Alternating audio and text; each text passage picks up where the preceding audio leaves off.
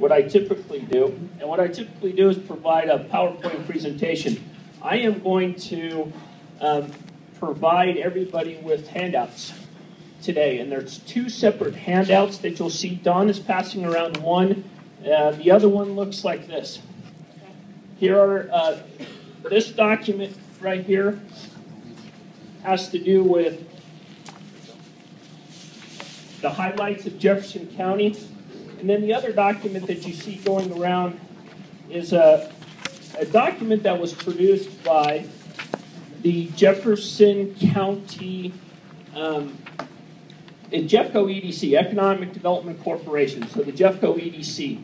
Now, one thing on this document that you'll see is I stamped draft, because it is very, very rough right now, but the documentation is still very good. When it comes out in final form, it'll look very similar to what you see here. This is the 2012 document dealing with the 2011 numbers. But I will, majority of my time I want to spend today, hopefully, is to take questions. If anybody has questions, hopefully I can provide some answers. But I'd like to hit a few items real quick. One of which I wanted to say thank you very much to Melissa and Dawn and many others in this room. I had the great opportunity of coming up and being a judge at the luge competition. And I tell you what, it was a ton of fun.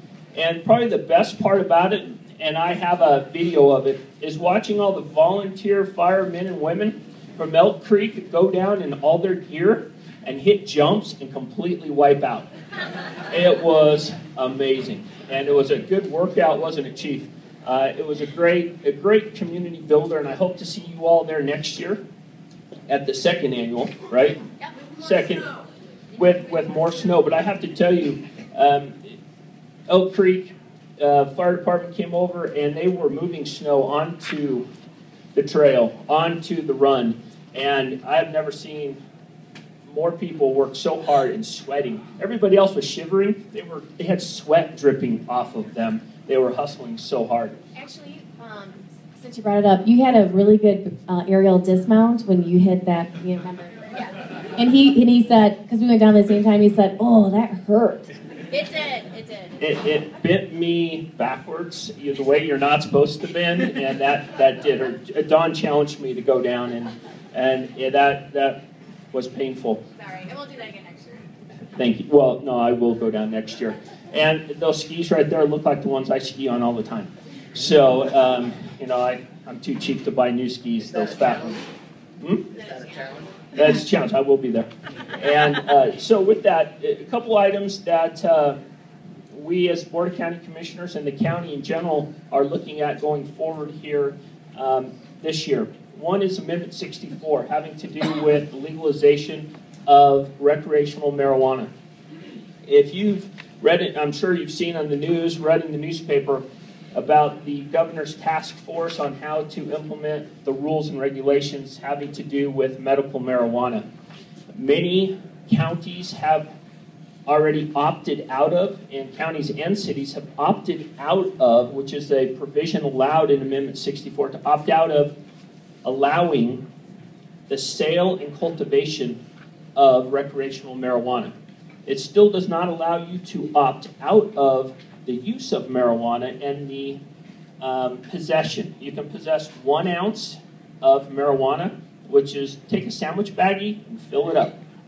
That's typically 1 ounce of marijuana. There are some discussions right now as you're supposed to be able to smoke in a private location. Cannot be public. Well, define public versus private. Is that in your car while you're driving down the street? Is it in your front yard? Is it at a private club? There are many different items that need to be discussed here. Jefferson County as a whole voted for the legalization of marijuana by 10 percentage points. If you look at unincorporated Jefferson County, they also voted for the legalization of marijuana by 4 percentage points. So overall, Jefferson County says we want the legalization of marijuana. Now it is the task of planning and zoning, planning commission, board of county commissioners, law enforcement, and all of us to get together to say, what are the rules, what are the regulations, how is this implemented, and how do we keep children safe, how do we keep others that should not have access to marijuana, how to keep them safe, and how do we implement this process. It's going to be very interesting to see, and there are going to be a multitude of lawsuits that come out. Also, in regards to different things that have happened over the last year, the Western Beltway is what I want to call it. If you look at Jefferson Parkway up on the north part of the county recently closed on 3 miles of right-of-way from the Rocky Flats Wildlife Refuge. So that was a federal government Department of Interior transfer. The Jefferson Parkway Public Highway Authority closed on that piece. At the same time, Jefferson County, Boulder County, the city of Boulder, and Arvada did a land transfer of Section 16 to the Wildlife Refuge. And yes, you heard me right. Jefferson County did have an agreement with Boulder County and the city of Boulder. Many people are like, wow, I thought you hated each other. No, we actually got together and this made sense. And that transfer occurred. The property was purchased from the state land board, and those dollars went into education. Primary education is where those dollars were going to, and then that property was then put into the wildlife refuge. If a couple other items here is Heather didn't mention, but I want to bring up having to do with there's a master plan update that is being completed by Open Space, Parks and Open Space in the Conifer area. They're taking assessment of all the parks that are up here, parking lots, any facilities such as bathrooms, trailheads, looking at overall doing a comprehensive study of all the outdoor parks and open space facilities. And then that document will be published here, I do recall, with this, it's about a year? For the Conifer, yeah. they're at, I think the final date where we just met last night, sorry. There's a steering committee that has been formed for the Conifer Park Plan. And we just met last night, and we're looking at a plan. I believe we have about 2 years to create the plan, so we're aiming for, I think it's December 2014. Great.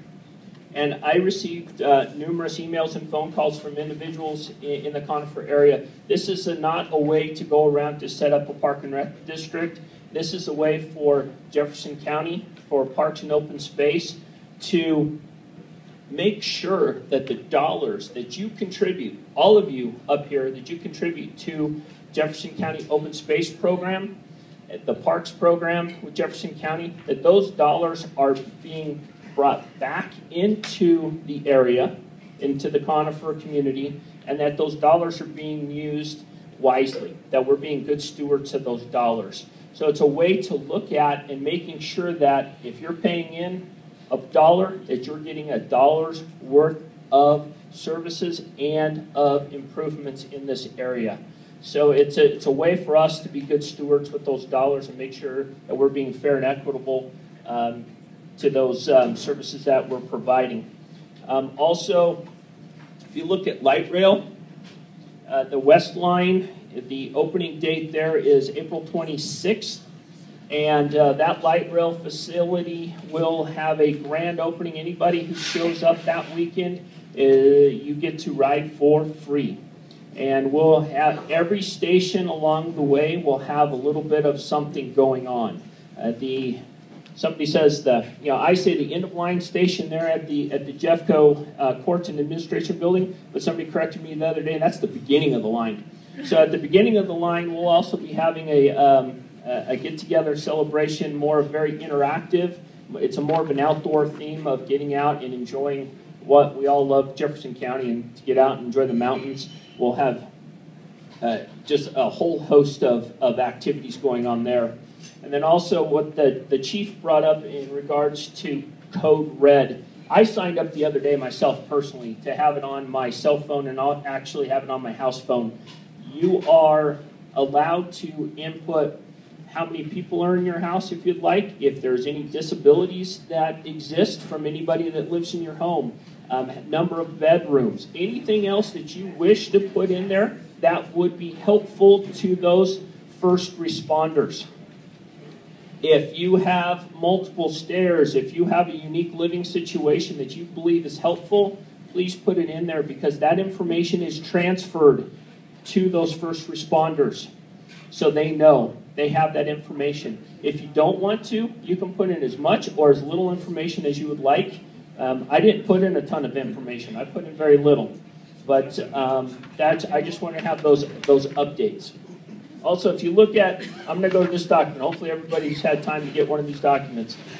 This is the Jefferson County update of what happened last year. Just want to point to a few things on here.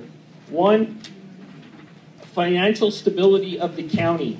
We have received a AA rating from Moody's, from Fitch, from a multitude of financial reporting and reporting institutions.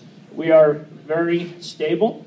We've had great financial success over the past few years.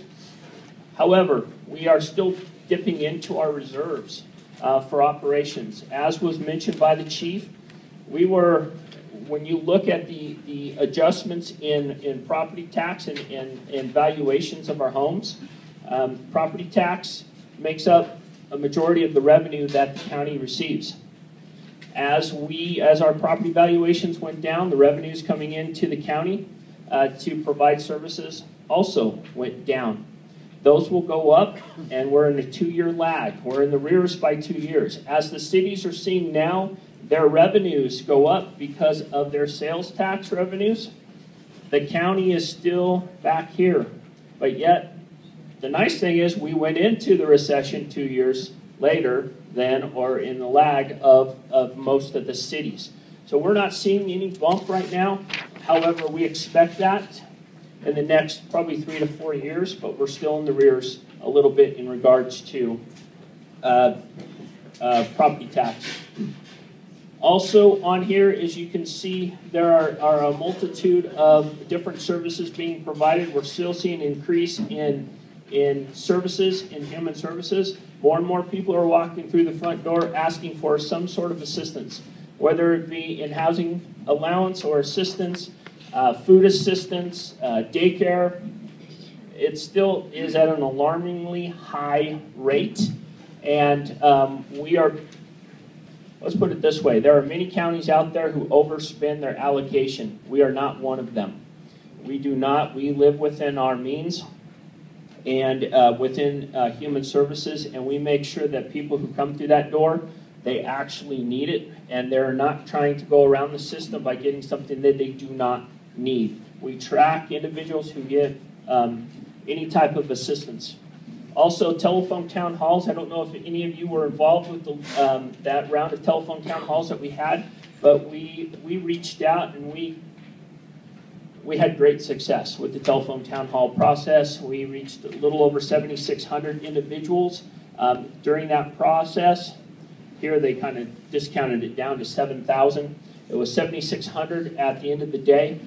And what a great way to reach out to a whole host of individuals. And you can sit in your living room, as well, Stan did this. He sat in his boxers and his t-shirt on his lazy boy, and he participated in the telephone town hall. I'm just joking. We had a camera on him, actually. That was a bad visual, wasn't it? Damn. But it provides an opportunity that you don't have to go down mountain to participate. You don't have to travel. You can participate in your living room, in your kitchen, wherever it may be, and it provides a great interactive opportunity. Also, I want to point out Bairden Lodge is in the process of being renovated, and this is going to be a multi-year process. And through the Colorado Historical Commission, through Parks and Open Space, this is a great opportunity to revitalize that area and to bring up that lodge. And it's a great asset to our community, and great things are on the horizon there. Also, in the documentation that was handed out here, the economic profile, I just want to bring up one item, and that is, if you look at overall, let me get the page.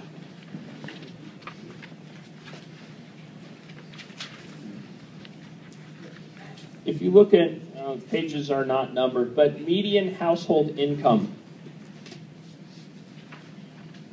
If you look at Jefferson County, I just want to point this out, that in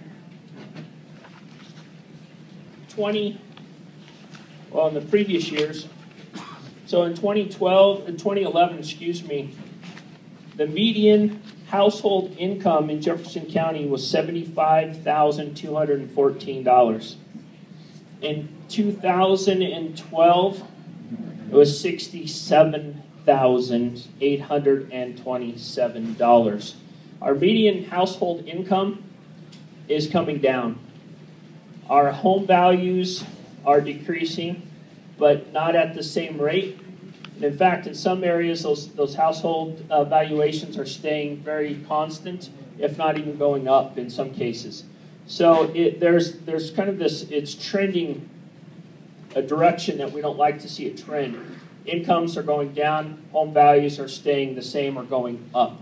It's not a good sign as far as affordability, especially in Jefferson County. If you look at Metro Denver, overall, household median income was down around $10,000. Colorado was down a little bit more, but the U.S. average was only down $2,000 per household.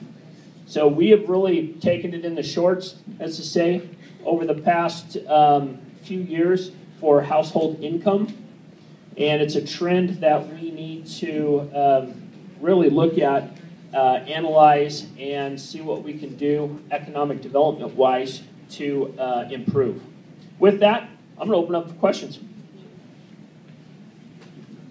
What's the master plan for the Beltway in Golden? Latest. Master plan for the Beltway in Golden. There are a couple things. One is Jefferson Parkway stops before it gets to Golden. So Jefferson Parkway, as designed currently, goes from 128th, right by the airport, down to Highway 93, right about 64th, at that intersection there. If you look at what's going on south on 470, the 470 Coalition, we had a board meeting yesterday, and we agreed to keep moving forward there with the plans. We're with that C470 Coalition looking at 470 from I-25 up to I-70. The first phase is from I-25 to Kipling.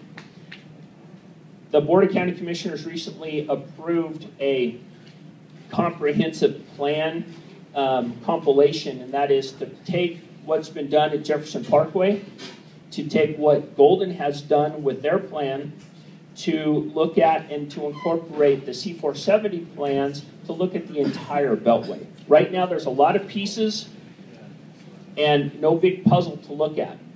So we are taking all those pieces and putting them together so we can have one view of that corridor. And Golden updated their plan, the Golden Plan or the Moeller Plan, and it actually includes, if they reach a certain threshold for amount of traffic, it includes managed or toll lanes through there as long as, and it also includes general purpose lanes. So, but it's a very, what has been planned is a very expensive section. Just that small stretch of the road between Golden is around $250 million. Yes? I have a question on Amendment 64. I'm not really sure. Aside from the regulating it like alcohol, when we voted yes, did that mean that we were approving the cultivation of industrial hemp? Do you know? The question is, with Amendment 64, does it also include the production of industrial hemp? Yeah. I don't know. That's a great question. It has such great uses. I didn't see anything in this economic profile, but we could pave the way for the United States to, show the country what we can do with that. You know, hemp can be used in, you know, ropes and clothing and in a variety of building. Fire resistant? Right, building houses, filters. I don't know in regards to that, but there's also, as far as the raising of the cultivation of marijuana, you can have 6 plants. That's allowed per the Amendment 64 per person. And Hemp doesn't even contain like trace amounts of the psychoactive right. and THC. So right. So I can't answer the question. I will look into it. If you want to give me your card, I can get back to you.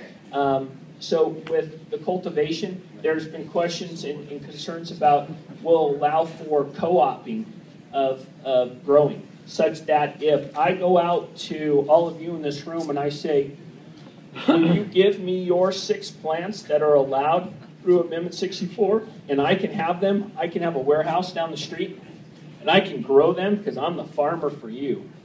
I've taken responsibility of all your plants. So I have this big, huge cultivation process going on. Is that allowed in Amendment 64? That is being discussed right now. And when we go through this whole process, there's a lot of gray right now and a lot of frustration of what's happening. I'll check. okay, thank you. Yes, sir. So as someone who tries to promote an event around here, I am totally confused about what's allowed as far as signage and not signage around. We talked We just yesterday. discussed that, and it was about the 3rd or 4th different story I heard in the last 2 months. Signage. The first phone call I got after being sworn in as a county commissioner was from Dawn and from Stan saying, what's up with signage? So if you could like talk to the 2 banners per event. Exactly. What in our ordinance, in our sign ordinance, it originally said that it did not allow for external signage on businesses, such as banners and or A-frame sandwich board signs outside. I received in talking with Don and Stan that was causing some angst with businesses around here, and it was very difficult. Along with that, nonprofits said, hey, we also have problems because if we went out to get a special permit, we could only put a banner at the location of the event. On the location of the event, it could only be there for a set period of time, and it was costing us $150 for this permit. What has been changed is this. One is the banner signs are no longer just limited to the place of the event. They can be elsewhere. Businesses can also put up banners to say, hey, we're having a sale. You can also put up sandwich board signs out front, A-frame, if you're having a sandwich special, if you're having a half-off special, whatever the case may be, they can be placed in front of the business. It also allows that the director of planning and zoning has the ability, to waive the fee for any type of application for a special use permit when it comes to signage and that actual permit itself. So John Wolforth has that ability. We as Board of County Commissioners gave him that authority to waive that fee. Also to look at how and where those banners are to be placed. He has that authority to go in there and adjust and modify as he sees. And if you don't agree with him, you can always come to the Board of County Commissioners or Planning Commission for adjustment there. So yes, I mean that was number one, and I don't say no to Don or Stan, especially Don, especially. Sure. What's the funding status of Main Street? Funding status? How's when you mean what the maintenance of the road or funding? The master plan. The master plan that would take us through like finances, dollars, and connect our 2 main streets. Yeah. I'm pointing to Melissa. She's the queen of that plan.